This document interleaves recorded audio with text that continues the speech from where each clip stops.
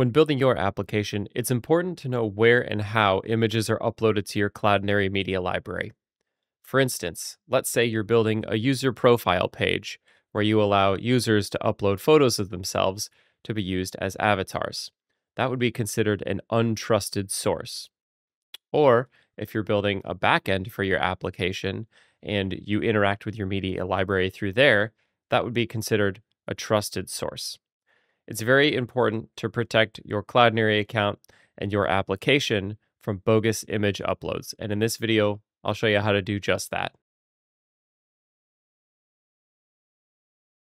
In this video, I'll show you how to use the Cloudinary Node.js SDK to handle both untrusted image uploads and trusted image uploads.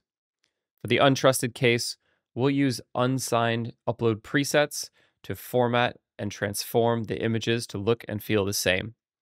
And for trusted image uploads, I'll show you how to use the Cloudinary SDK to generate a signature and upload the images securely to your Cloudinary account. Okay, let's get into the details now. First, I'm going to show you how to handle untrusted images with an upload preset. In the Cloudinary dashboard, start by going to Settings and then clicking on Upload. Now we can add an upload preset with this button here. First, we'll start with the basic settings. We'll give your upload preset a name. I'm calling ours Untrusted Images. Make sure this is unsigned for uploads directly from the client.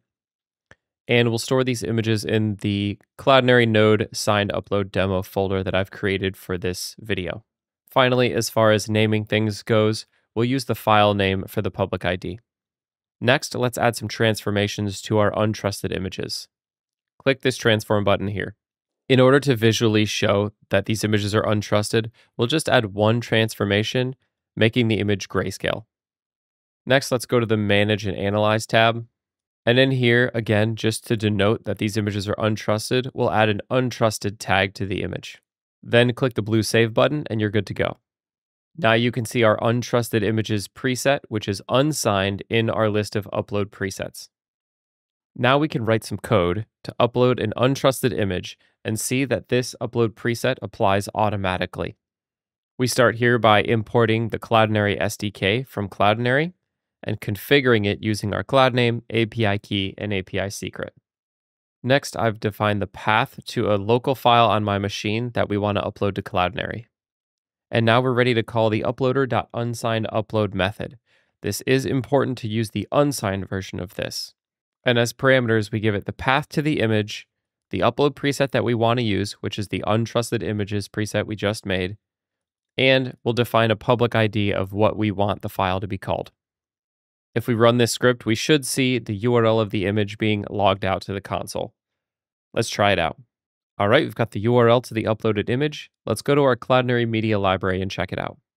Okay, I'm inside of my Cloudinary Node signed upload demo folder, and you can see I uploaded a photo and it got turned to grayscale to indicate that it is untrusted. And if we click on it, we can also see that it has the untrusted tag that we specified in the upload preset. Good, now we're handling untrusted images properly. Imagine in your application, you could handle these however you wanted to by optimizing them a certain way, cropping them down, changing the color or size, however you like.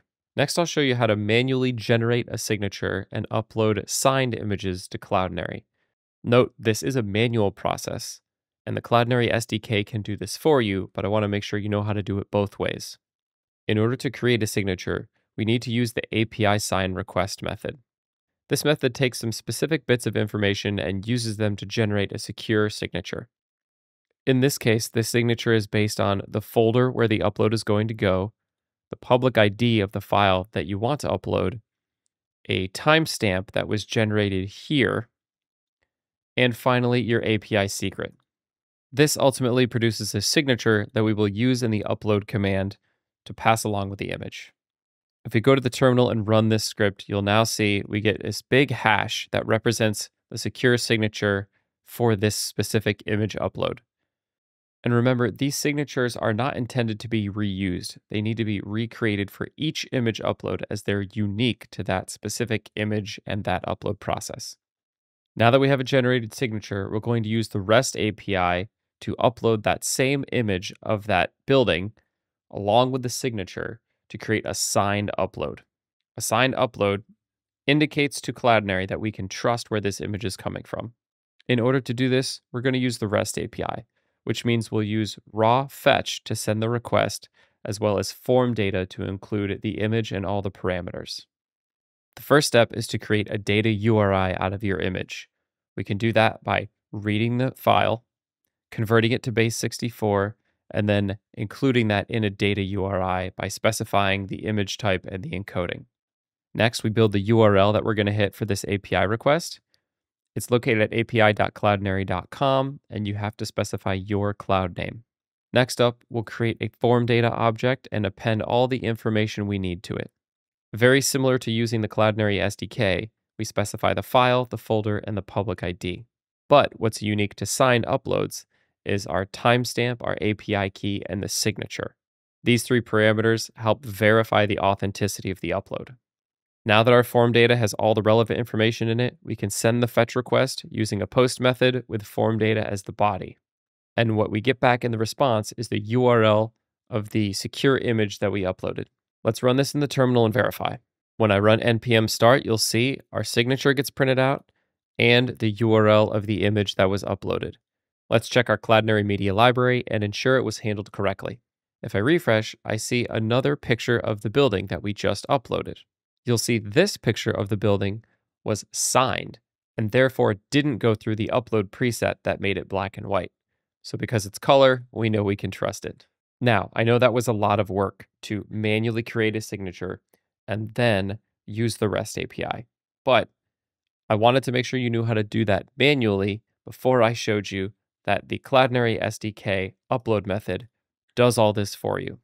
When you configure the SDK, as long as you're providing the cloud name, API key, and API secret, it can sign image uploads for you. So in this case, the SDK has been configured correctly. We can call the upload method, give it the path to our image, the folder, and the public ID, and it will sign this image upload. So we've called this one Chase SDK signed, and this should get signed automatically and show up in our Cloudinary media library under this name. Okay, we've ran the script in the terminal. Let's go check the media library. And yes, we do have 3 images. This one is the unsigned version that was uploaded from the SDK. This is the signed version that was uploaded through the REST API. And then finally, like we just saw, and it was much easier, this is the signed image upload that came from the SDK. And now you should have a much better understanding of how to handle trusted and untrusted image uploads in your application using upload presets and signed image uploads.